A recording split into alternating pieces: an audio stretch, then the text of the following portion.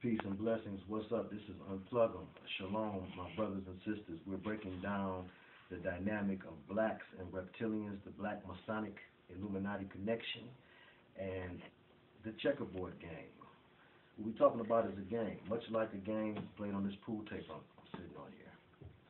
But this game is played on a grand checkerboard, a chessboard, black and white, where the black Masonic elite and the white Masonic elite, the Illuminati of both sides, are played against each other. Both ends played against the middle. And who's controlling the black side and the white side? Who's actually sitting there playing the game? Well, we find that it is indeed the source of the light, Lucifer, who has not only controlled the white Masonic Illuminati agenda for thousands of years, but now that we are in these end times and we are midway through the beginning of tribulation, the beginning of sorrows, now that we're here, we're seeing the ball being passed to the black side. The black Masonic elite are now in prominence. And this is why you see Obama as the president. He represents a joining together of the black and white sides. He is related to 6 U.S. presidents: General Grant, Ulysses S. Grant, and Winston Churchill. This is by no coincidence. This is because we're talking about a bloodline that goes back for centuries, all the way back to Genesis chapter 3 in your Bible. When it talks about the serpent being more subtle, subtlety is something that an intelligent being has. And in some books it'll say cunning. And cunning is something that deals with intelligence. So we're talking about an intelligent being. It also tells us, as the Lord gives the curse to Eve and the curse to the serpent, in Genesis 3:13 and 14, the Lord punishes the serpent and causes it to now crawl upon its belly, whereas before it was not. It was speaking. Now, one thing that's dubious and should raise a question is, what is a serpent? We've been raised through mostly Masonic artists' pictures to believe that it's a snake.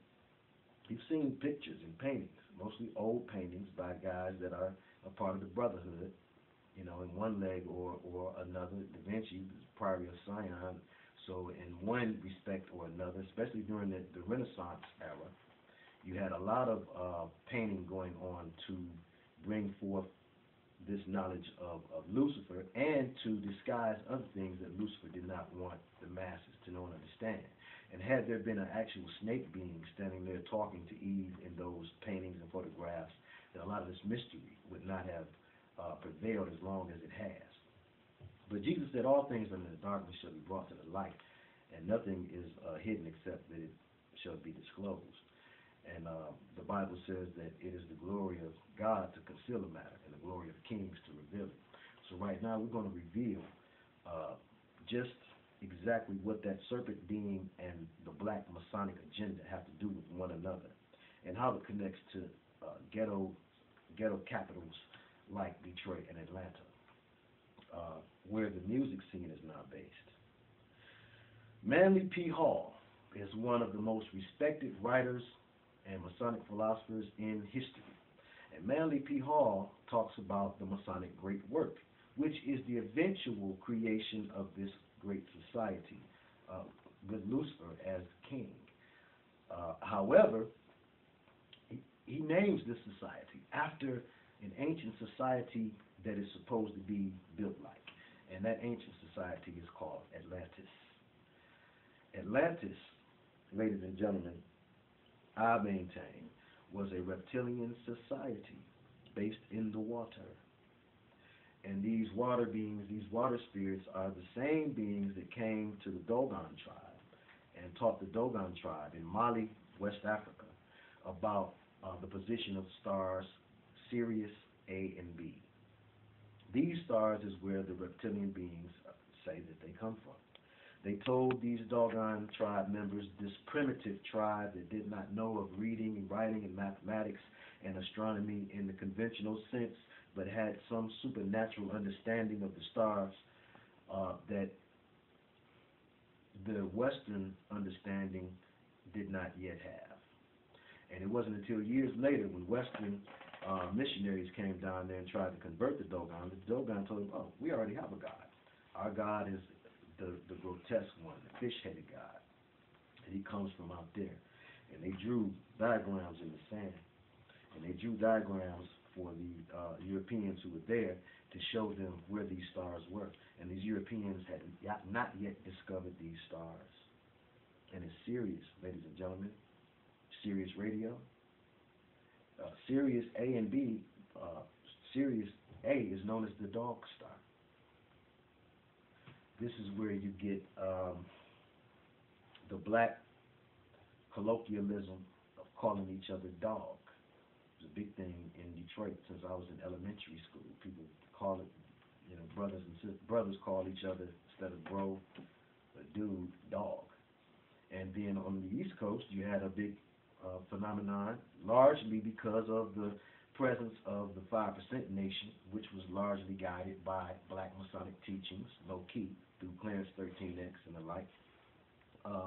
They called each other God, which is the backward, the reverse of dog. So even the Dogon tribe in its name, backward, Dogon is no God.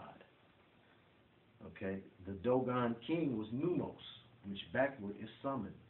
Okay, so you see this forward-backward dynamic always going on, because the devil is about dividing and conquering, but he's also about reversing that which God has done. So this is where you get the backward masking in the music, putting things backward on the clothes, symbols and whatnot, the backward thing, even the crisscross phenomenon. I believe crisscross was from Atlanta. But Atlantis and Atlanta and the black music connection, the black music dynamic that was once based in Motown, in the Motor City, the Renaissance city, is now based in Atlanta. Atlanta radio can go hours by playing predominantly Atlanta and Southern artists. The force and the energy down south is different. You have more nature surrounding you, bigger, clearer skies that are harder to chemtrail, less compact, more water, which is spirit. And so the energy down here is more important in these last days, and it had to be moved down here to New Atlantis. Okay? So this dynamic, this black Masonic dynamic is big here.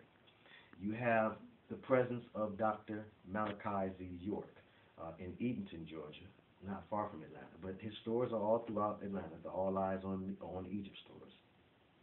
There's one in Detroit on Livernois. But down here, you know, I've just in riding around here and there, seen different places that obviously have the mark of Dr. York.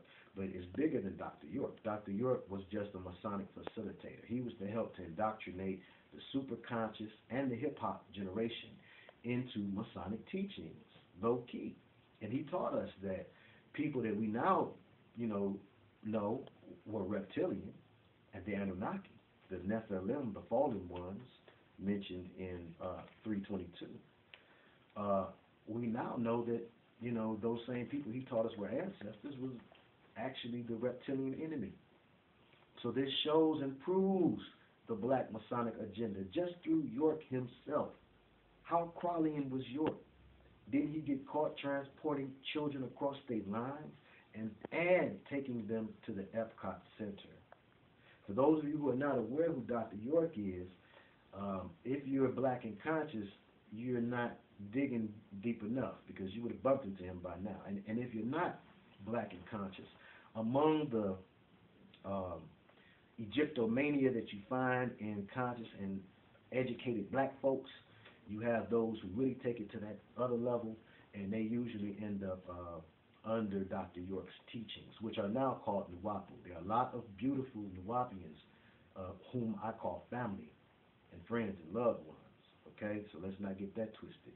But like there are a lot of beautiful Christians who have been deceived. The devil works deception on every group that he fears. And he fears the super conscious black brother or sister. He fears the one that wants to get into their history and have knowledge of self and not be a dragon, but be civilized. So because of that fear, he has to infiltrate us, most importantly, the conscious black, the intelligent black, who does not want to join those secret societies, has to somehow be indoctrinated anyway. And that's what Dr. York was used for, I hate to tell you. So we're going to come back with one more part. Peace and blessings. Unplug them. I'm out.